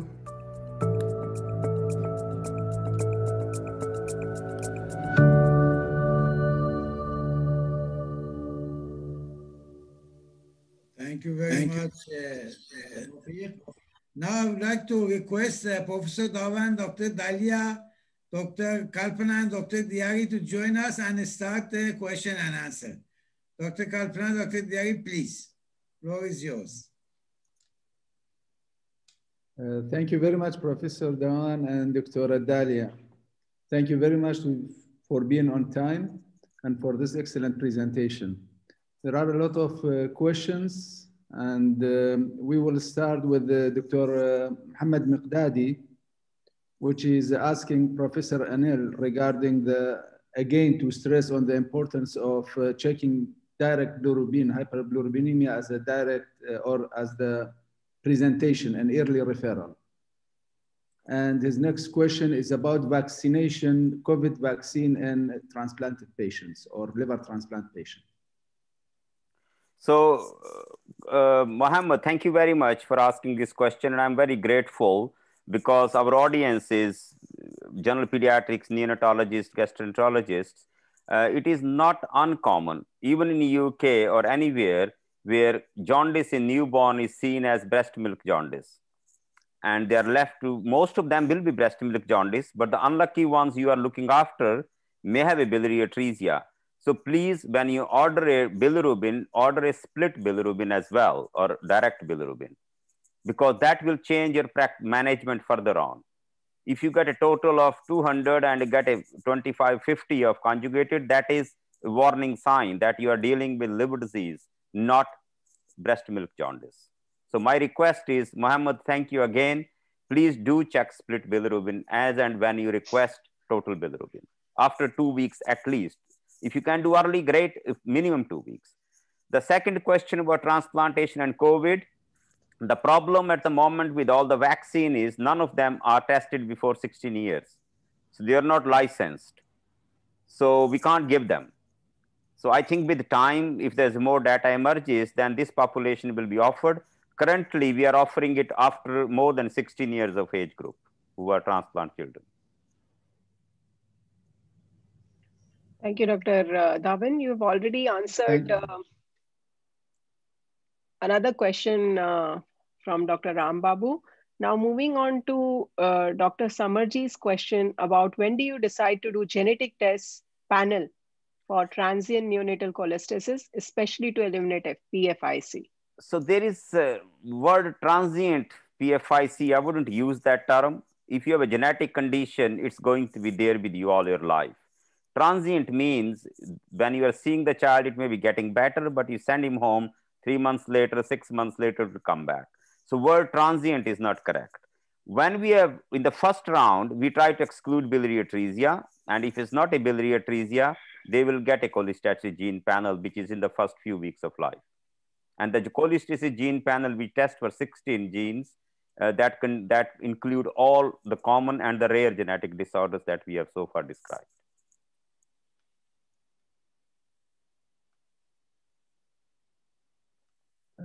Okay, Dr. Anil. Dr. Ajmal Khani is also one of our consultant gastroenterologists. He's asking about what's the prognosis of ABCB4 mutation in progressive familial intrahepatic cholangiopathie, type 3 generally. So Ajmal, hi, good to hear from you. Ajmal was with me long time back. So Ajmal, the PFIC3 data is emerging. You are absolutely right. They are not very jaundiced. They present with like biliary disease, sclerosing cholangitis-like or gallstones. And the prognosis is they usually don't have a problem in the first 10, 15 years of life. Usually the problems are in when they're teenage. And that's when the problem is portal hypertension or intractable itching, one of the two. Or they come to a decompensated liver disease, like I recently had a patient from your part who is 15 with encephalopathy and MDR3 deficiency. So the mutational data at the moment is, if you have a truncated mutation or two missense mutations, you are going to have a severe disease. But it's very difficult to predict because number of patients with the mutations identified and submutation analyses are so small, it's very difficult for us to generalize. But if you find a truncated mutation, we tell them that a prognosis is not good, but the transplantation is only offered when the symptoms management, not for just mutations. So mutations doesn't change the management. It may change our planning of management, but decision for transplantation will only be taken on portal hypertension, synthetic failure, or intractable itching and poor quality of life. Right. I think Dr. Ajmal had another question regarding Alagille syndrome. How aggressively should you control hyperlipidemia? So Ajmal, as you know, the hyperlipidemia in Alagille syndrome is not like a familial hypercholesterolemia. So the cholesterol lowering agents do not work and are not recommended either because they could be toxic. So this particular cholesterol or lipoprotein X does not cause cardiac injury. So it is not a cardiovascular risk. So just persistent hypercholesterolemia will not cause a cardiac death or anything, complication of hyperlipidemia we see. They are cosmetic, plus they are a discomfort if the hyperlipidemias appear on the dorsum of the hand or the sole or the ankles, because then it's very difficult for them to walk. There, I think if you can improve the biliary drainage, with these drugs, as I mentioned in the last part of my slide called ISBAT inhibitors, then there could be some reduction in cholesterol as well, or lipoprotein X, we call it. But otherwise, if they are really becoming a life-interfering nuisance, then liver transplantation is the only answer left then. And we have performed liver transplant because one child has two golf ball size on his ankles and he couldn't put any shoes on and he couldn't walk. So that could become an indication for transplantation. Thank you. Dr. Anil, take 2 minutes rest. We will go to Dr. Dalia. Dr. Dalia, as you present some surgical cases, now the superior mesenteric artery syndrome, we have a lot of cases, and most of the time we are treating them conservatively.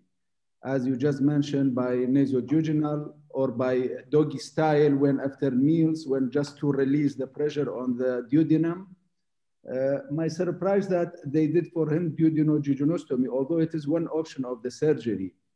But sometimes we can just increase the angle also by surgery and to shift the duodenum to the right side of the abdomen without any anastomosis, because the anastomosis, there is also leak, there is stenosis, there is so many complications of that. So what's your comment? Although this is a surgical part. Yeah. Obviously, we attempted a lot of conservative management, and surprisingly, even with the total parental nutrition, we managed obviously to increase the weight.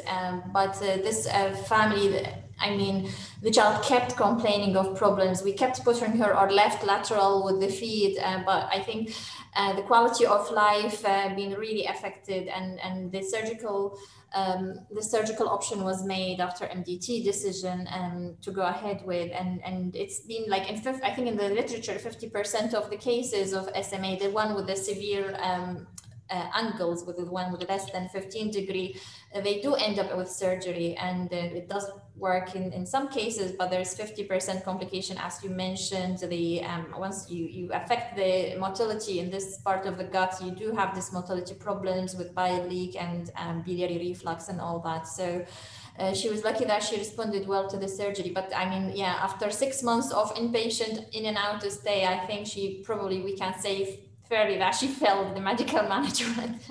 Yeah. My next question regarding the patients with Crohn's disease. Yeah. Although again, this is a purely surgical, you don't think that the right hemicolectomy was an aggressive surgery? Because this is a multifocal, and if you are going on and doing these surgeries and resections, then the patient will end with short bowel. Yeah. Actually, the right hemicolectomy was a big surgery done. Yeah. I think think once you have a perforation and sealed perforation, it's better just to resect it out. So I mean, definitely. But the right hemicolectomy is a big surgery. Now there is from another question from our senior radiologist regarding speeding mesenteric artery syndrome. Any role of ultrasound? Probably in a good hand, yes. In an experienced hand, definitely ultrasound with Doppler and to see the SMA to the SMV, the position of SMA to the SMV. And we've done it actually a few times with one of our experienced radiologists. They can tell you from the position if it is suspected SMA syndrome with a Doppler. But I think the definitive one is the CT angio obviously gives you very clear and beautiful images, as you can see. Yeah. And maybe last question or from Dr. Ajmal regarding the Rex surgery. Yeah.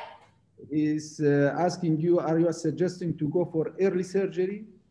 No. I think the Rex shunt is probably a curative shunt. Even especially if you are after a few banding session, you're still having problems.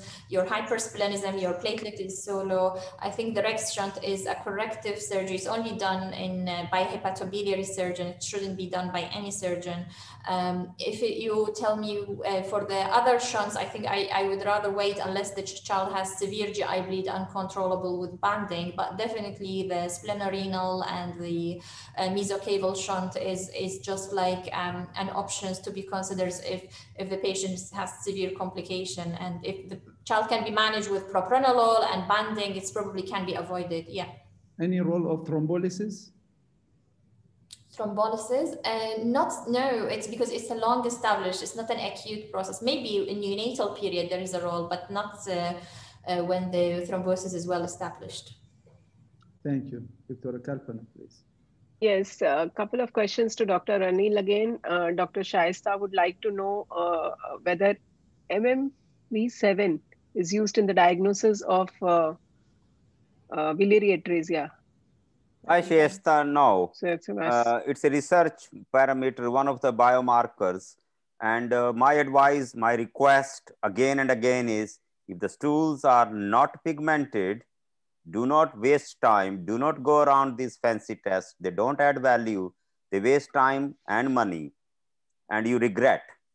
That's only you do after a few weeks. When you have a child, then you refer the child for liver transplantation because you missed the boat for biliary atresia surgery.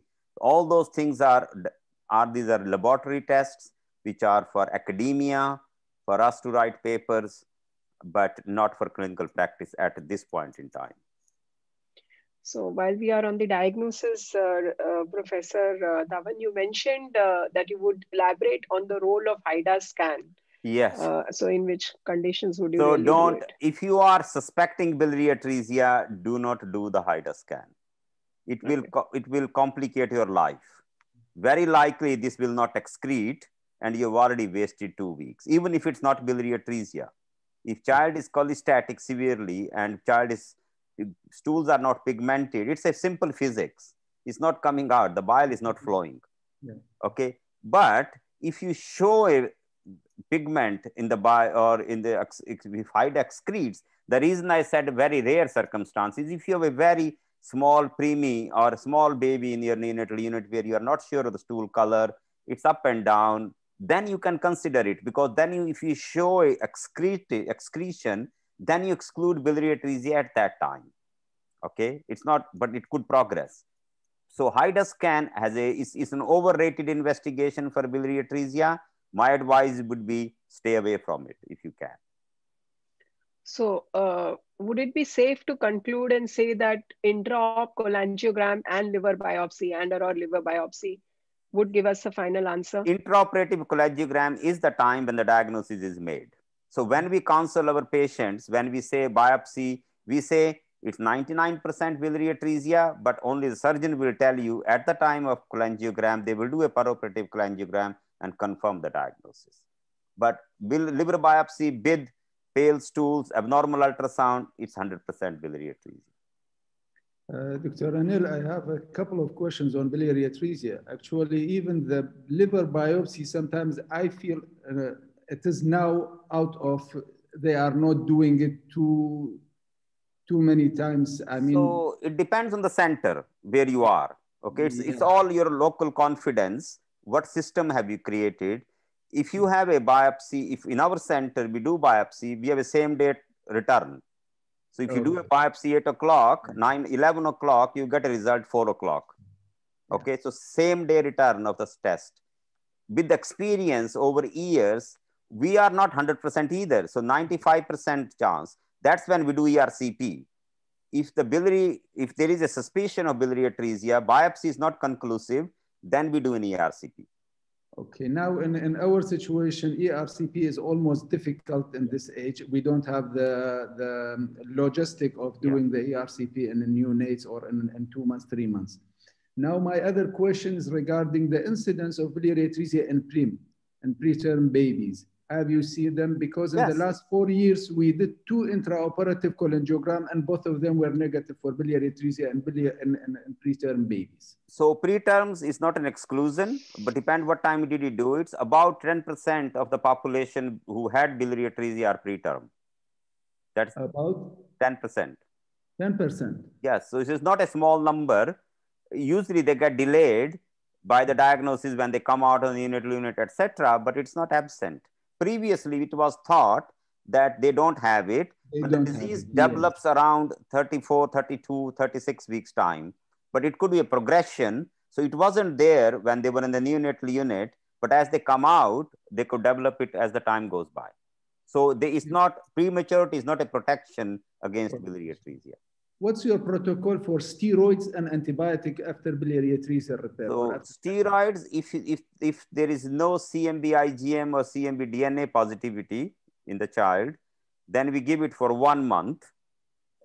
Okay, and antibiotics, oral cephalosporin for 1 month. Okay. Okay. We are giving Septrin actually. You can use Septrin. It's a local, as I said, it's a local experience, and everybody gets comfort with their experience. There is nothing, there is no right or wrong answer. It's a broad spectrum antibiotic. We use cephalosporins. You can use Septrin. So they're all biliary penetration is reasonably good of the both drugs.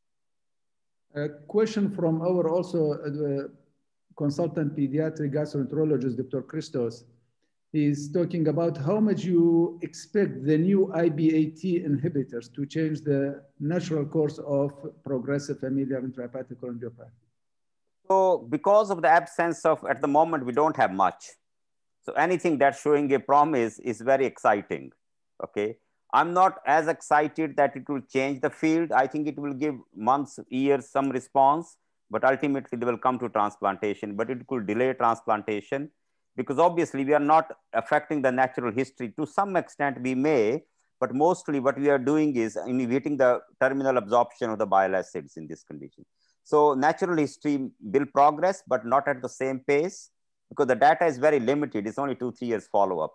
We have seen experience, but one of our child is coming for transplantation now who was on the trial.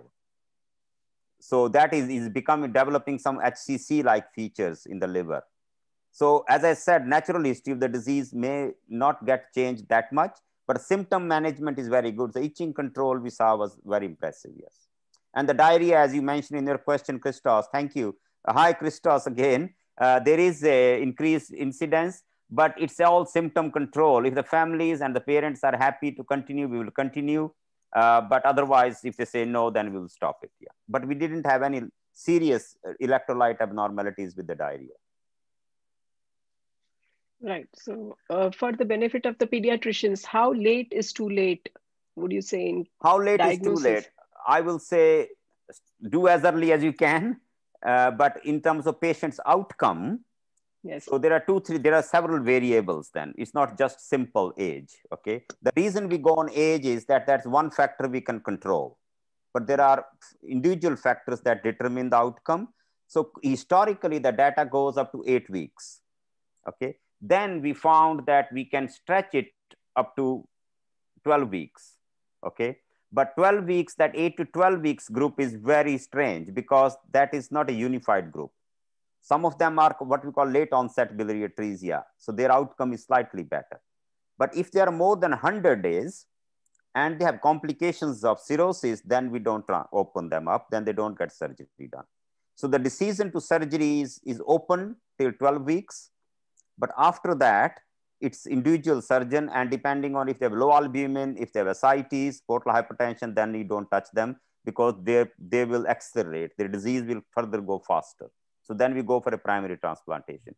So the short answer to your question is historically 8 weeks, increasing data shows can you go up to 12 weeks, but we don't advertise it that much because people say, oh, we have 12 more weeks. We still say 8 weeks is the best outcome. If you look at the best outcome, 4 or 5 weeks, the French data is better outcome. So at that age, if you do it 5, 6 weeks of age, that's the best outcome group you see. What you have to remember is it takes the center, when you send a patient, another week to investigate and plan the surgery. So it doesn't happen exactly. So you have to keep that 1 or 2 weeks in mind before you refer a patient to the next center. Yes. And what would be the incidence of liver transplantation in those who were actually put on the table early? Is it very low? So 60% of our patients who come to us clear their jaundice. That is called successful Kasai. Out of those, I think majority of them will avoid transplant in the first 5 years. A small minority, 10-15% will get that transplants in the teenage years. And 30% are with their native liver at 20 years of age. So 1/3 only. But those who don't clear their jaundice, they will get a transplant within 2 years. Okay. Right. I think there are some questions now for Dr. Dalia. As regards your case of protein-losing enteropathy, how do you explain the presence of severe anemia in that? And also, there was a question from Dr. Amra, what are the other 6 food eliminations in PLE other than egg and dairy that you mentioned? And so the 6 food elimination diet is a common term used in gastroenterology. So that is cow's milk, soya, egg, wheat, seafood, and nuts. So this the 6 food elimination diet, because these are quite hyperallergenic food. The first question is the anemia. So the anemia is the common presentation of malabsorption, so iron deficiency anemia. And when you have any type of enteropathy, such as celiac disease, eosinophilic gut disease, Crohn's disease, you do get malabsorption of micronutrients as well, including iron and vitamin D. So this is obviously the presentation. Yeah. Right. And Dr. Rambabu would like to know what is the carcinogenic risk in eosinophilic gut disease? Good question. I don't think it is well established that the carcinogenic risk, definitely for eosinophilic esophagitis, and once you develop Barrett esophagus, obviously that can increase your risks, and the fibrosis and any GI pathologies that affect like achalasia, eosinophilic esophagitis, chronic gastritis. All of these increase your cancer risk compared to the normal population with a healthy gut. So there will be some, but I don't think there's enough studies about the risk of carcinogenic risk in eosinophilic gut disease. Right. And he also wanted to know whether umbilical vein catheterization can cause portal hypertension 8 years later. Yeah, obviously it does. So we've done a study in Leeds. I presented, and there was 55 cases of portal vein obstructions. The oldest child we had was 16 years of age, and presented at this age as well. Yeah. Okay. So the portal hypertension is already there, but the varices and the GI bleed obviously present later on in life. Yeah. Yeah, there was another question regarding management, which I think you have covered during your talk. Dr. Diari? One question for Professor Anil. Phenobarbital post-Kasai procedure, are you giving?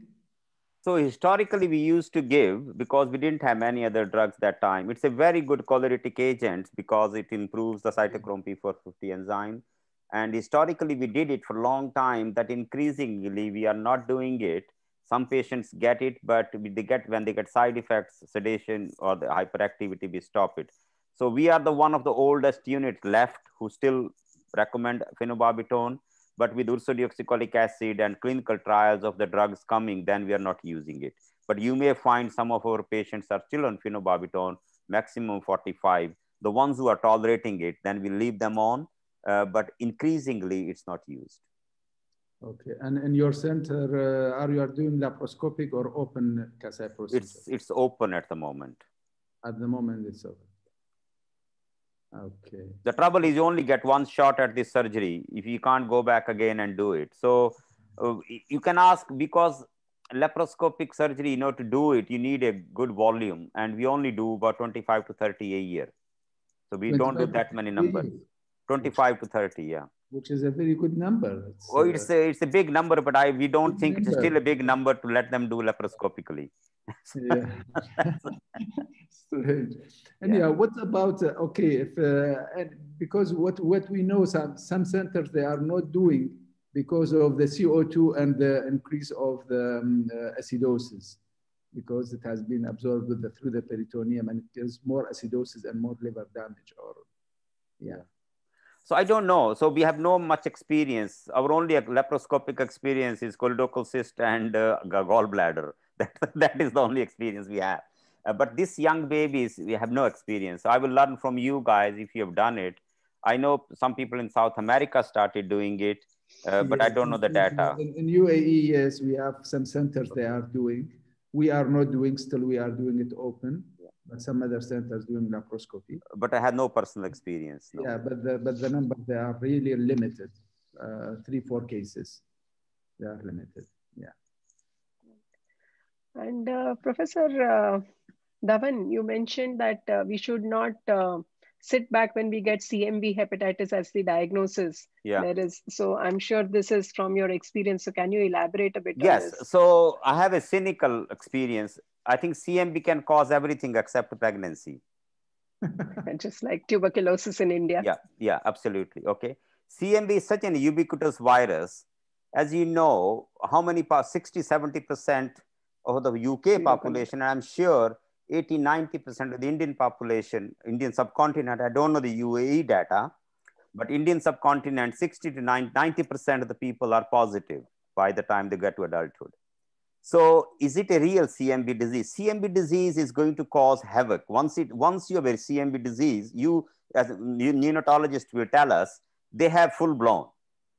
So that's when we accept the diagnosis. We give them ganciclovir. These days, ganciclovir is given like Smarties without seeing the downside of the drug. When I hear, oh, somebody is on ganciclovir because they were CMV positive, but whether they were a primary CMV infection, Guthrie card. So what we do on our practice, when we get a CMV positivity, we go back to the Guthrie card and we do a CMV DNA on the Guthrie card. If the Guthrie card, day 4 of life is positive, then we say, well, it could be CMV. But we do not believe that CMV will cause chronic illness. So CMV can modify the problem of biliary atresia or other illnesses, but in itself, we don't believe it causes disease. So there is a CMV, we have a paper which describes CMV IgM positivity the group of people who didn't do well and had more inflammation on the biopsy. But if we see, when we see CMV hepatitis, like in post-transplant patients, or CMV syndrome, we see CMV, what you call that, staining positive on the liver. That's when we call it CMV disease. Otherwise, we don't see a CMV staining in these people. So it's very, woolly to call it CMV. So my request is, before we give them a diagnosis of CMV, make sure you have excluded treatable other conditions. You can call it CMV once you have done all the workup and excluded other conditions, then you can call it CMV, yes. So what you're saying is, don't just go by serology and label it as such. Thank you. Yes. Yeah. Yeah. Okay. Thank you, doctor. Since we are in the COVID era, have you come across any particular GI manifestations? Something away from your topic. Yes. So some of the children were sent for appendectomy with COVID, yes, or acute. And then obviously some of them opened up. Initially, I'm talking of last year, April. Then we learned that they didn't have, they had GI symptoms of COVID. And now we know we don't need to do appendectomy, but they need to be managed otherwise. So yes, but numbers are very, very small. So we have a lot of COVID. So in our hospital, we are a joint adult and pediatric hospital, very few. So we had maybe 10 or 12 in the whole season who presented with the syndrome. One died, but others have survived.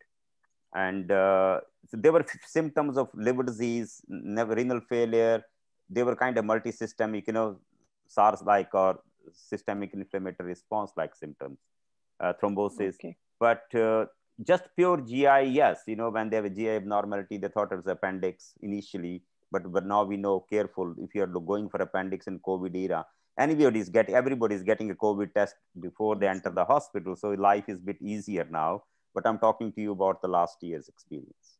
No mesenteric lymphadenitis like pictures that you've come across. In the group that is so-called syndrome of that, they have everything. They have some lymph nodes, liver dysfunction. But just isolated. Now it will be difficult also to put everything to COVID because positivity rate is so high.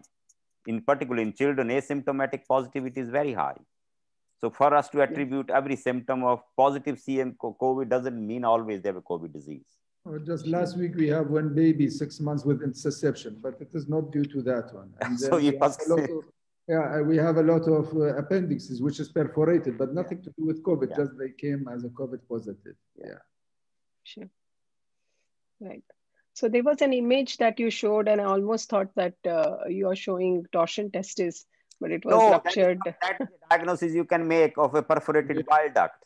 These are just, so how often do you see that? It must this was only, I've seen only 2. This was the most remarkable. So if you took a picture, but the other one was not as expensive. That other one only showed some, that Cullen sign we see around the umbilicus. Yes, umbilicus. That is was, But that was HIDA scan was done for that patient. That's where you do HIDA scan. So we have a typical patient like that. HIDA scan for a perforated idiopathic choledochal common bile duct perforation. And it makes a nice slide to show to people. Yes. It had its visual impact. It's a teaching experience here rather than patient. Patient didn't get benefit of the HIDA scan. We knew already what he had. Sure. And similarly, Dr. Dalia, your 4th case of SMA, I'm sure it's a rare one, or do you think it is? I was wondering when you said loss of weight and with these adolescents with eating disorders, any relationship, we should. I think the severe form is the one with a degree less than 15 is quite rare. Yes, you're absolutely right. 1 in 10,000. But there are what we call it the milder form, the one where the degree is between 15 and 25, and it can present with symptoms and epigastric pain and delayed gastric emptying. And these are the ones that we don't want to miss because they do suffer, and people think that this is a functional dyspepsia and functional nausea, and actually the treatment is easy, which is actually have some supplements, increase your weight, and you will feel better. And these are the kids that usually their weight is not proportionate to their height. So this is probably the ones that we don't want to miss. Right. In a busy pediatric OPD, what would be your pointers for pediatricians to pick up eosinophilic gut disease? I mean, it's very presentation. I mean, sometimes it's overdiagnosed and sometimes it's underdiagnosed. But I think the ones that is presenting, especially in the context of the family history and the blood eosinophilia and the severe episodic pain that can present with the gut eosinophil, or the children with esophagitis, the ones who cannot really swallow and have difficulty with swallowing, needing to drink lots of water to help them to swallow, with a background history of atopy and asthma. I think these are the ones that we shouldn't miss, and we should consider endoscopic assessment because at the end of the day, it's a histological diagnosis. Right, and in your case with the GI hemorrhage, portal hypertension, was a shunt done at American Hospital? Just no, asking. Leeds. So this is where I used to work in Leeds, which is the pediatric GI centers. Sure. Okay. Center. Yeah. Right. Yes. Diari. Thank you very much. I think it's done. Yeah, I think we have covered most of some of the questions were already answered in the lecture, and Dr. Karthikeyan will be sent to the email of Professor Dhawan and Dr. Dalia. I would like to thank Professor Dhawan, Dr. Dalia, Dr. Kalpana. Thank you very much. If we sit here till morning, they will ask question, and Dr. Dhawan, the way he's answering, really, I want to listen. I mean, this morning we learned a Actually, lot. before Thank you very much. Dr. Saurabh, before we finish, in fact, I just wanted to ask Dr. Dhawan one question. I'm sorry Yes, about yes, that. please. It's nothing to do with the topic, but you mentioned that in UK there are 3 centers that do the liver work. By that you mean liver transplantation? Because does this centralized system work for a nation better, in your opinion? Absolutely. That's one good thing of NHS. The only thing we are proud of and the rest of the world is envious is centralization of pediatric liver disease to 3 centers only in UK. But don't you think that there is a chance of delayed diagnosis or well, no? England is a small country, so we are not So, very big by distance, and the network system is very, very good. So once the patient is suspected, they have a geographical, south of England, Midlands, and north. Scotland decides wherever they want to go. Northern Ireland, Southern Ireland comes to us. So this works extremely well. There is a DGHH which are linked with the hospitals, and nobody has to travel more than a few hours. Let's put it that way, in the car. And people from Scotland and Ireland take a plane, so that also cuts down the journey time. We think the UK outcome of pediatric liver disease are the best in the world. Not that I'm practicing it, but there is a data to support it. And all the 3 centers follow the same protocols? It's no. like a... If you do that, that brings mediocrity. You need to be a bit different. So we need to have your own unique selling points. And if you did everything like a postal stamp, stamp, everything, that doesn't leave a room for innovation. So I'm for protocol, but to a limited extent. Protocol stop innovation. So people need to be doing new things all the time. Sure. So if you just follow a protocol and agree to one outcome, then there is no innovation. So if you give an example outside this topic, we are the only one who give auxiliary transplants in UK, predominantly at King's, and avoid a lifelong immunosuppression for children with liver transplantation. The rest of the world is still about 20 years behind. Biliary atresia outcomes are the best in UK compared to other centers. I'm sure they are catching up, but if you look at, and this is because the whole centralization comes from biliary atresia. So that's an interesting question you asked. Because what was shown is if one center is doing less than 5 sites a year, the outcomes were consistently not good. So that led to the centralization. Then there is the decentralization because some of the surgeons were gifted surgeons. They were able to give good outcome with 3 surgeries. So then it happened a decentralization. Then again, the outcome started going bad because everybody started doing it. Then again, the centralization was brought. And I think for the last 20 years, nobody has bothered to go back again now. And it's so much established now. I don't think it will be very wrong to decentralize it, but you never know, political things change. But at this point in time, there is one center in south of England, one in Midlands, one in north of England. So can we get an idea about how big is your unit? So our unit is, in terms of, we have 20 dedicated beds just for liver disease.